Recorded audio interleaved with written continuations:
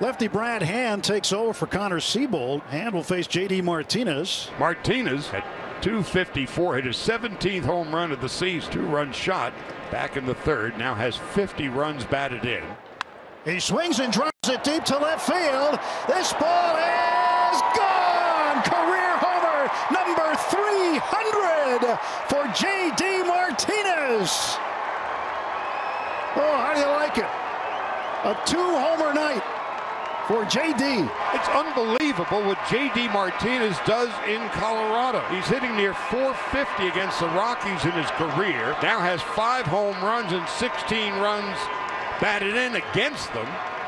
He's knocked in 3 of the 5 Dodger runs tonight. It is 5-0. A no-doubter for Martinez as he jumps all over Brad Hand.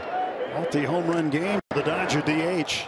Sort of have a feeling he's not done in this series anyway. How about he hit a home run to right field, gets that ball right there, takes it out to left.